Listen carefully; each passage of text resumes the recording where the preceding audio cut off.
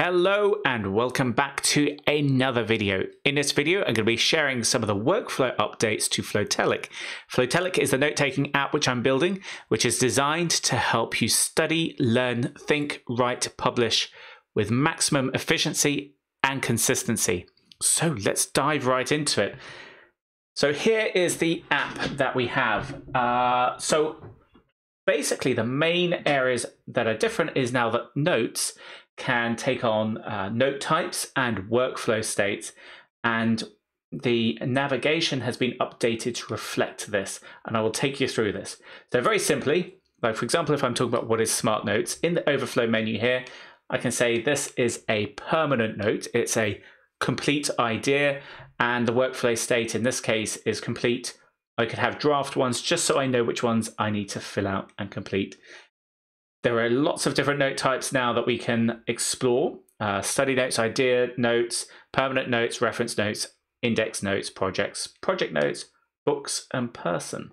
And I'll explain what those mean. So I'm following the Zettelkasten workflow with this. We have a slip box and your permanent notes get stored in there. Fleeting notes, which are your ideas that you just want to capture, and your literature notes, which I call study notes.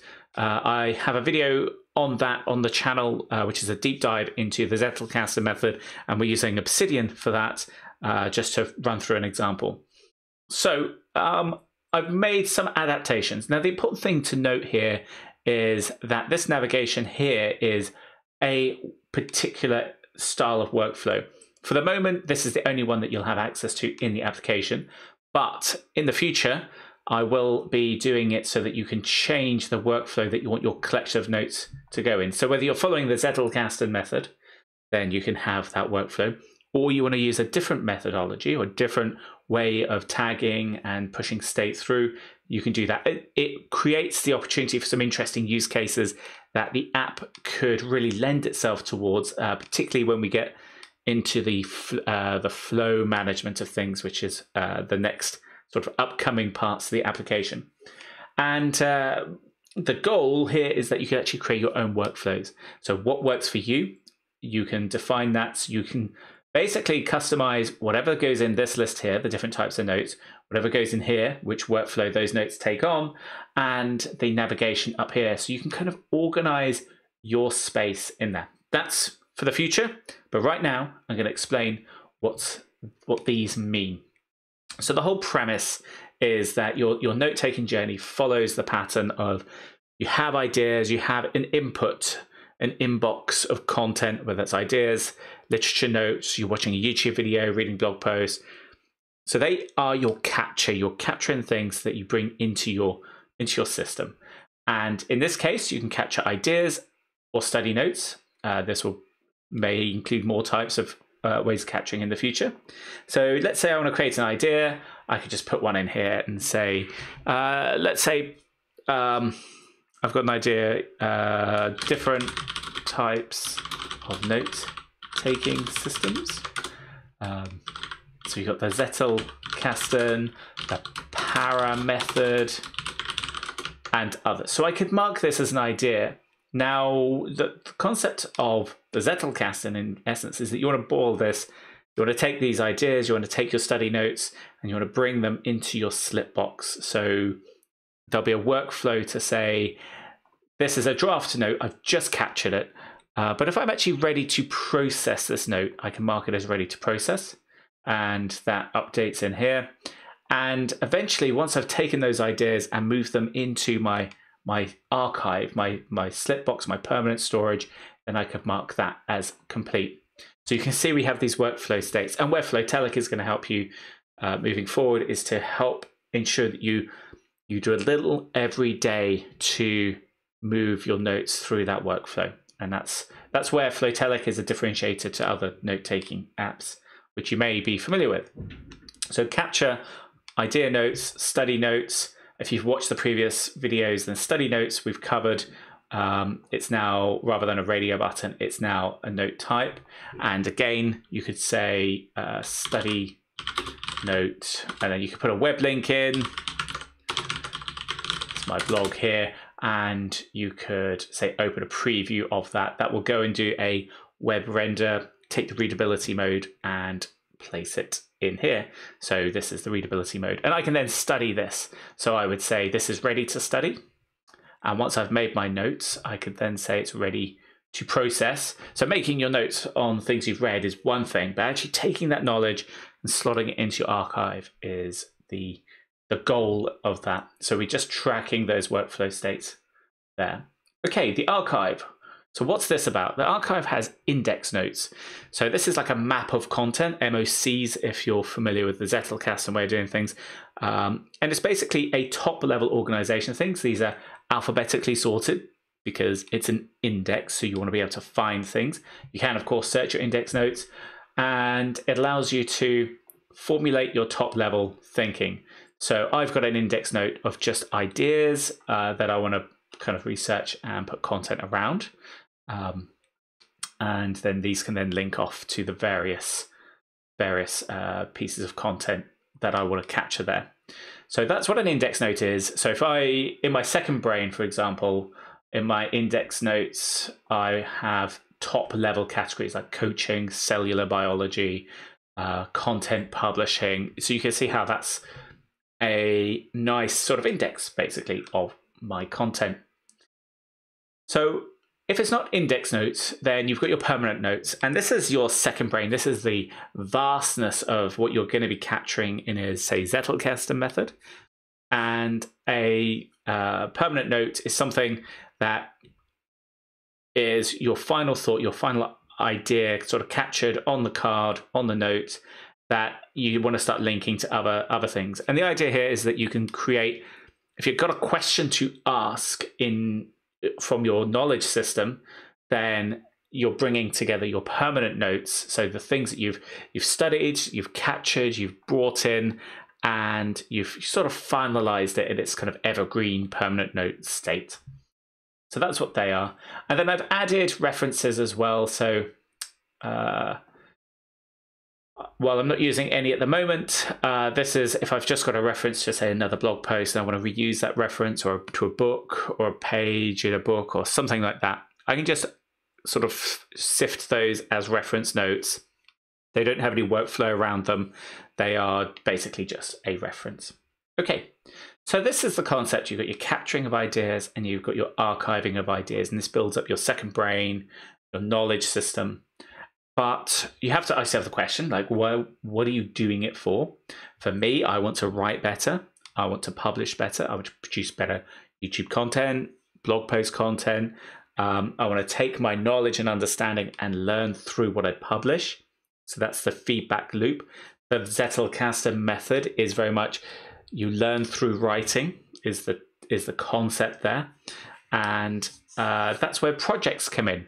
So this is, I'm going to see where this goes with the app, and I'm going to expand on it, but very much projects are really important in terms of being able to take things that aren't quite evergreen content, but they're a snapshot of that idea that you want to produce into a piece of work, like a blog post, for example. So now you can take a piece of work and mark it as a project.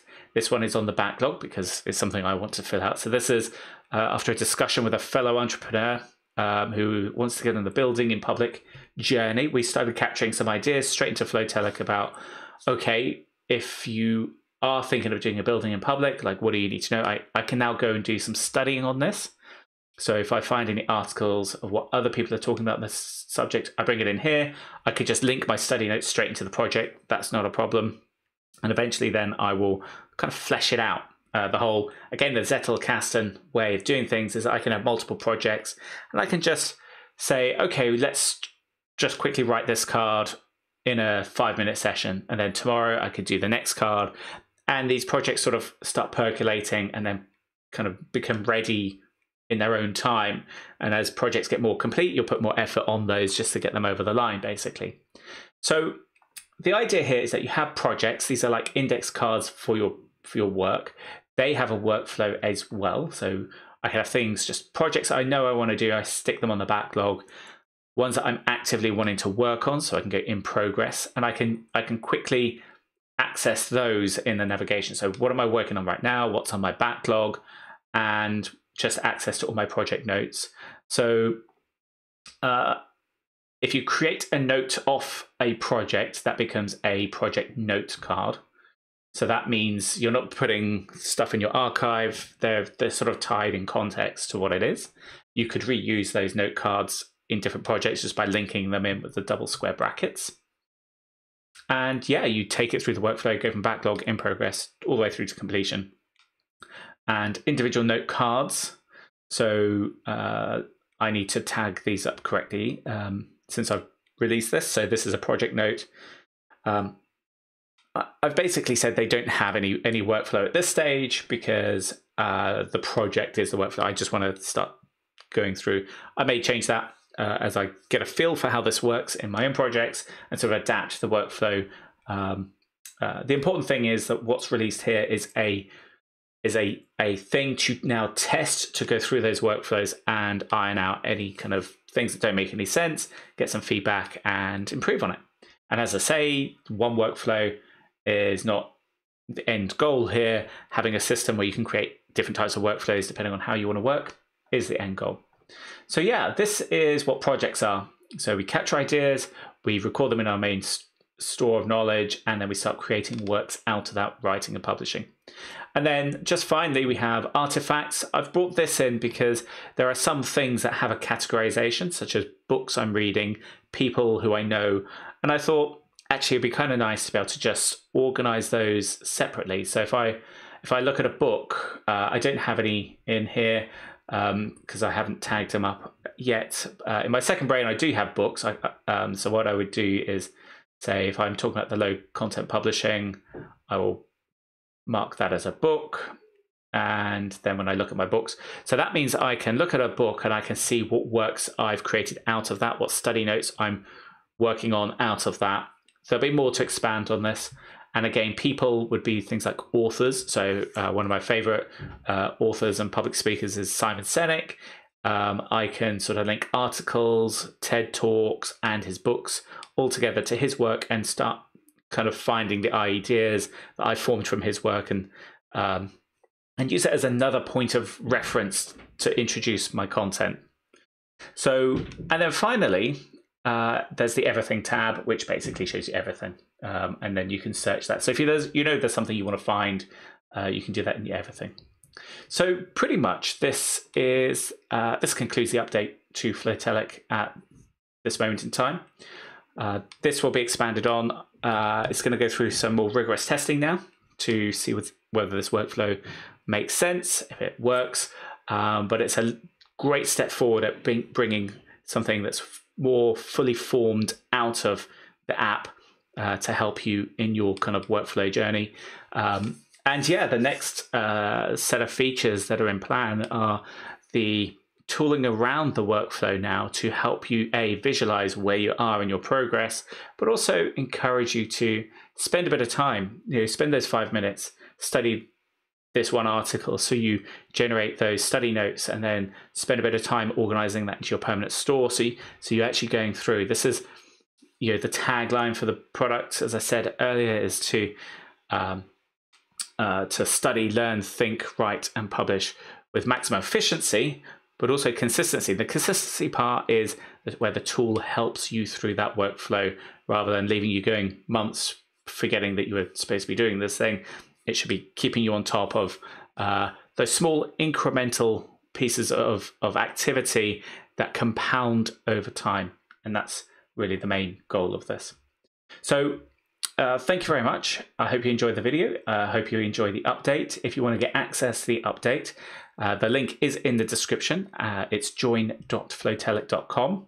That's the waitlist. But once you fill that in, you get a link directly to the prototype app that you can play with and start building up your collection. And everything's local storage, so there's no server-side syncing or anything like that. No registration once you get access to the app. And if you do want to take your notes offline, you can right-click, export them to Markdown. That will take them out. If you want to bring them back in, just drag them into a collection window here. And the cool thing is, it even exports the workflow states. You'll see that in the Markdown files. So if you spend a lot of time organizing your work, if you do bring it out into the markdown and want to bring it back in, you don't lose that state. It keeps that consistent to where it was previously. So yeah, thank you very much and catch you in the next video.